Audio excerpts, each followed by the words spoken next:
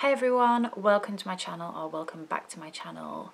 If you'd like to see me have a go at doing a Victoria Beckham inspired makeup look, then just keep on watching.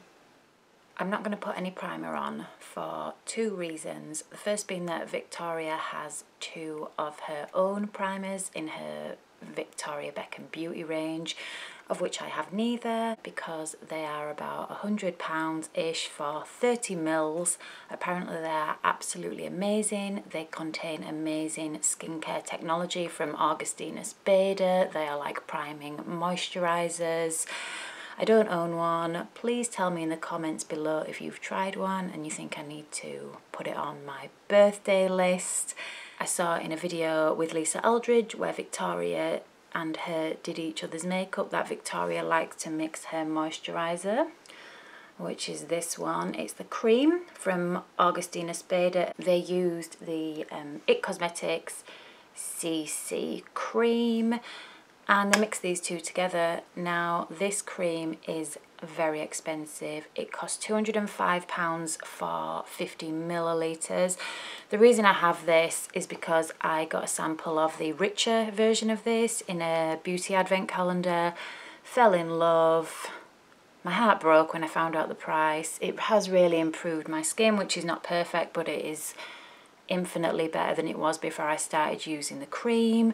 I got hooked. I managed to find this in a reduced gift set after Christmas. So because I'm going to be mixing this bougie ass cream with the foundation, I don't want a primer to block the age-defying benefits of this amazing but expensive cream. So I hope I still get the benefits after mixing it with the foundation. So I'm just going to put out one pump. This is what the cream looks like.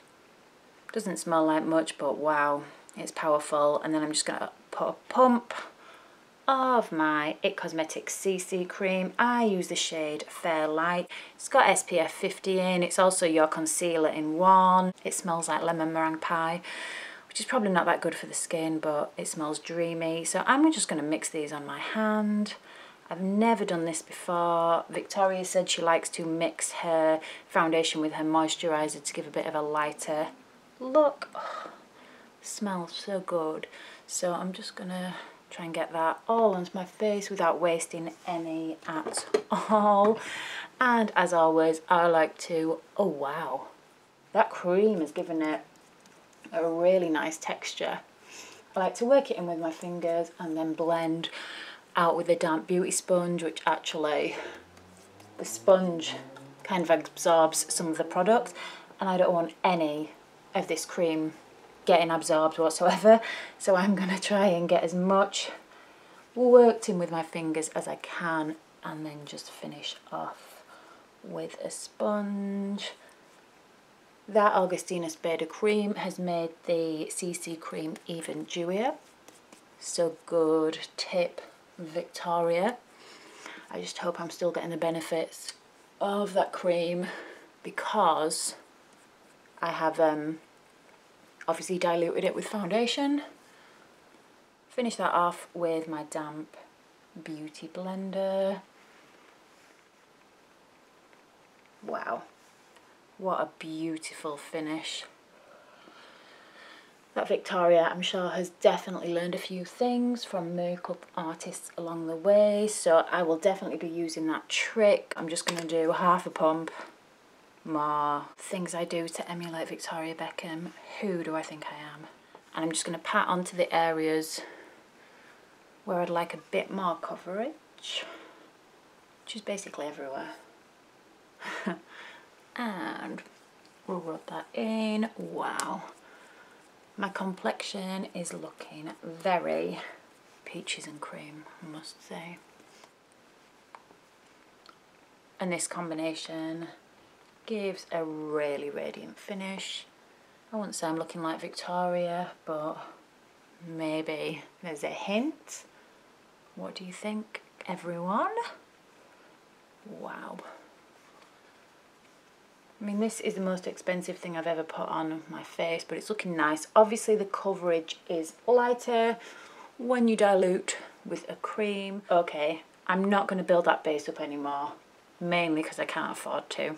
Victoria is a fan of the classic Touche Eclat. I've got mine here in some limited edition packaging, but this is the shade 1, and this is the iconic highlighter that people like to use. Sorry guys, I've got a new one here.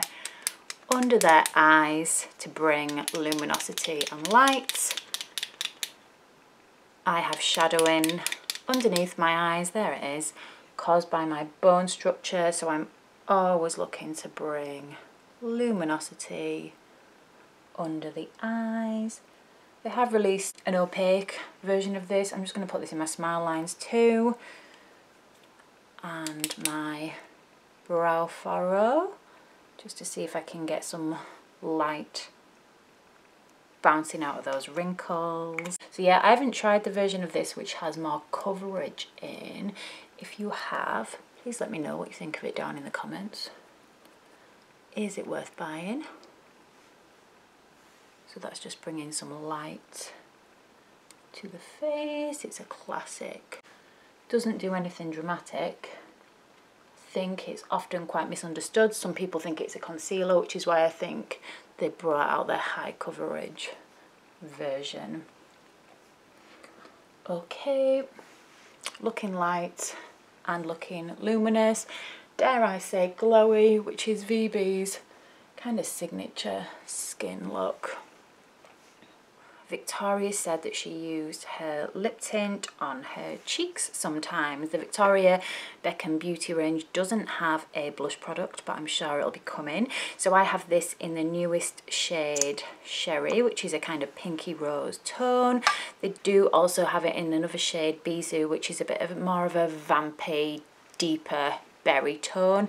Now I know that stains dry very fast, so I'm just going to put a little bit on my cheeks and then work that in really quickly before it sets down. Not sure how this product is going to work on top of that base, but Victoria says she does it, so I want to do it too. I'll just build that up slowly, and that is a pretty pink flush on the cheeks as well. It's really subtle, so I'm going to get a bit brave and build it up a bit more on each side. I hope I'm not getting too complacent, whapping it on there. Gives a really dewy, actually natural, healthy glow. I like what I'm seeing. Not sure if you can see it in the camera, but it's looking quite nice in person. I always like to put a bit of blush on the nose to bring a bit of health to the skin, and pop some more on that side. I feel like I'm playing a very dangerous game here. I'm just going to go with a hint of a tint, and uber natural, but I think that looks really, really nice. And Lisa Eldridge used the Kevin Aucoin sculpting powder on her. I just have a little mini, and I'm going to get a slanted brush. It's a Spectrum A05, and I'm just going to pick up some of that contour shade on the brush. Down. It's so hard. I'm used to going up for some reason. Now, at this stage, I'm thinking I look a bit stripy, so I'll just blend and blend and pray to the blending gods.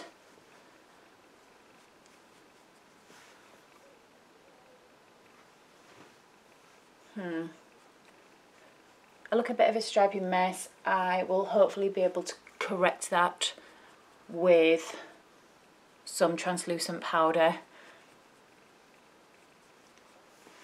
I'll let that set for a while, do the eyes, see if it's melted into the skin or if I need to try and soothe that with the powder. I'm just really trying to blur these edges to death. I applied the contour with the pointy end of the brush, so what I've been doing is just taking that side of the brush with no product on and blending as though my life depended on it.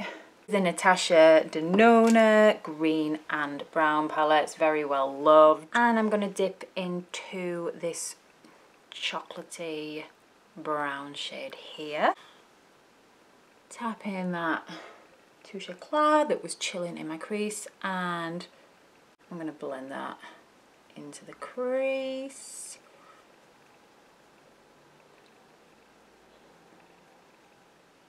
Victoria uses quite kind of deep brown shades on her eyes, more so than I would, but I'm going to go with it for the purposes of today, and I'm really going to just keep buffing and blending to soften and diffuse that line. Natasha Denona eyeshadows blend really easily. I'll take some of that down onto my lid as well to give it a base. I'm going to put a bit of shimmer on top of this. We tend to see those chocolatey, shimmery, smoky eyes from Victoria, really intensifying that brown. I'm focusing mostly on the outer corner. I don't want too much colour on the inner of my eye, it can make them look a bit sunken. Got a lot of pigment there, but like I did with the contour, I'm just going to keep blending and hope for the best. I'm just going to buff out. Is that saving me? Who knows? I'm going to use that beauty sponge that I applied my base with just to try and clean up that edge a little bit. Victoria likes to do quite a lot of heavy eyeshadow as well underneath her eye, so I'm gonna do like Victoria does, dip in again into this brown shade, tap off the excess. Oh my gosh, I've got eyeshadow flying here because I keep picking up that palette to show you guys, and there's a broken shadow in there, which is one of my favourite shades. So I'm going to go a bit Uncle Fester under here to do as Vicky B does when in Rome, hey? I'm going to keep blending, and I'm just connecting that up the top as well, and I'll smoke that out underneath the lash line. Maybe I've even done that too much. Now with my finger, I'm just going to pick up some of this lovely soft eyeshadow that's actually so soft it's cracked in the pan. So I've got that on my finger, and I'm going to tap that onto my lid. So beautiful.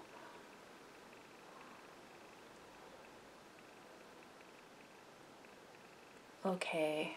So I'm going to go ahead and dip into Tourmaline with a little Spectrum A15 brush, and I'm just going to pop that in my inner corner and then drag that down to meet that eyeshadow underneath the eye, and that's complemented that really, really nicely actually. I know Victoria likes to use a black Kohl in her waterline. I don't have a Victoria Beckham Beauty eyeliner, but I'm more than happy with my Rimmel Scandaleyes liner.